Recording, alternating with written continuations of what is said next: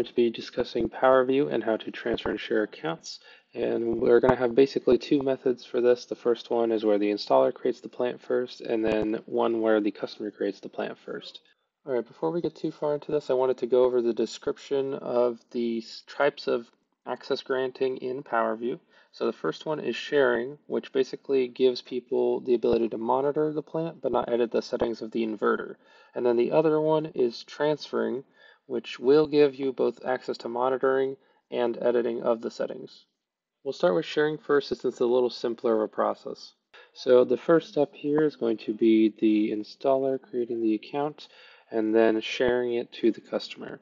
Quick disclaimer about the dongle status for us. Since this is a demonstration, all the dongles are offline when you show, but in your case, the dongle should be online. You should have gone through the setup process after creating the plant where you get the dongle to connect to your network.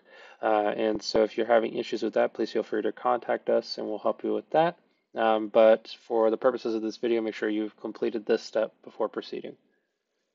So I've gone ahead and just time skipped here to create the plant. So first thing with the sharing is that we're going to go to plant list. You'll see the plant that you created for the customer, and then you will go to the ellipses here and see some options. This is the easiest way to tell if you're the owner of the plant. Just click on the ellipses and see if transfer is at the bottom. If it isn't, you're not the owner. And so the first thing you want to do for share is you want to go ahead and hit the button to share, of course, and then type the name of the email address of the customer. And this is going to be the email address they use to sign up for their Powerview account. And then you'll hit confirm. And then if you just give me a second here, I'm going to jump over to the customer screen. All right, and so we're here at the customer screen, and we're going to see if we received the share. And okay, now we have the plant. So now if you were to go and see, if you click the ellipses, you are not the owner because the only thing you can do is disassociate.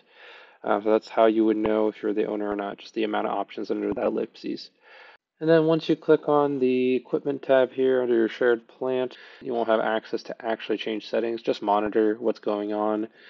And also if you want to disassociate for some reason, you can just hit this button and hit confirm and you'll stop being able to monitor the plant. All right, so the next step is going to be to transfer accounts instead of share. So to transfer an account, you're actually going to need to do some setup. So go to Gateway for the installer and look at the key and the serial number of the dongle. You're going to want to make sure that you take record of this, take a screenshot or something like that so you have access. And then what you're going to do is you're going to go back over to the plant list after this.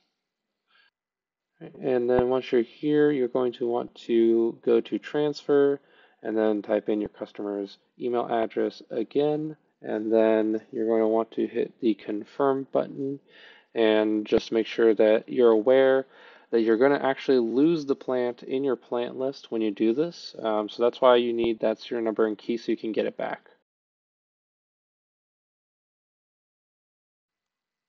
All right, and looking here at the customer's perspective, you will just refresh the page here for a second. Okay, and you'll see that the plant shows up here, and now you click the ellipses, you have all the options. That means you're the owner of the plant.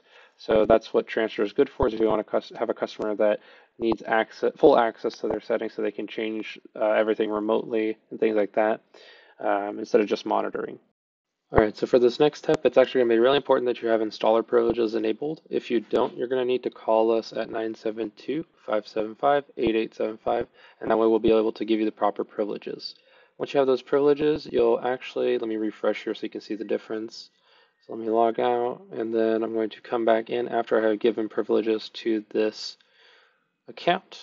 And coming back in here, you'll see that I now have a new tab called Company, which has a few extra things. This means that you're under an installer privilege if you can see that Company tab. One quick note is that you can actually have multiple installers in the same company if you do have multiple accounts you want to use. Anyways, so to get access to the plant that you transferred, you're actually going to need to import the gateway. And one thing I want to mention is that if you're an installer who has multiple people working under you and you have multiple accounts, you can actually only import the plant to one person at a time, unfortunately. And you can do it two ways. You can either do a batch or an add one format. So the first one we'll do here, let's actually start with add one. All right, so the first thing you're going to need to do is you're actually not going to use the customer name section. That's going to be if we're the ones doing this for you. However, if you're the installer, you're going to need to use that SN number and the key that we were talking about previously. So what you're going to do is you're just going to type in the SN here, and then you're going to type in the key after that, and then you just hit the confirm button here. Right, and then you'll see it'll pop up at the top say successful, and you'll see that you can now visit the plant. And then we'll go back here to my plant list and show you that if you get the account transferred this way, if you're the installer, you actually won't be the owner because you won't see all those options we saw prior. You'll only see these. However, you still will be able to edit the settings on the inverter itself, and you'll still be able to monitor everything. Because when we go over to equipment, you'll actually see, if it loads here, you'll see the ellipses and you'll see those options available to you. So don't worry about that one. And then the other way that you can import the plant after transferring it and losing access for a little bit is the batch. So the first thing you do is download the template, and then you'd click the spreadsheet that you get, and you'd open that up. And you'll see here, you'll get just two slots to fill in. It's just the serial number and the key for the dongle. The biggest upside to the spreadsheet is that if you have a customer who has a multi-system install, you need to actually import all of the dongle serial numbers and keys. So using this method saves you a lot of time compared to the single input method. So just go ahead and type everything that you have for each plant you want to add. So if you got 5, put 5 in there, and then just save it whenever you're done.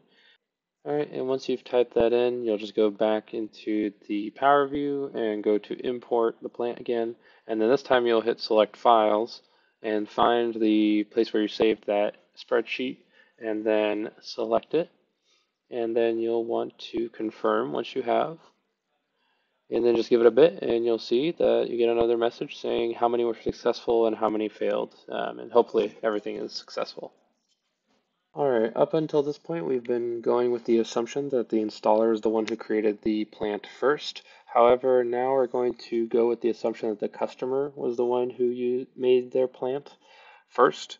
And to get the installer access to a plant that the customer first created, what we're going to need to do is go to the equipment tab on the left and then go to the gateway. And then you're going to want to import just as before, either through the spreadsheet or through the serial number / key number of the dongle. And then once you get that completed, you will have access just as before. All right, so that covers all the methods for transferring and sharing on Powerview. If you guys have any questions, please feel free to leave some comments below. We'll try to get those answered. And for anything more complicated, you can always reach out to us through our contact form in the website that I will post in the description below. All right, so thank you for joining us today. If you learned something, please be sure to subscribe, hit the like button, and then ring the bell if you want to be notified of any further videos. We'll be trying to pump these out as much as we can. Hope you have a wonderful day.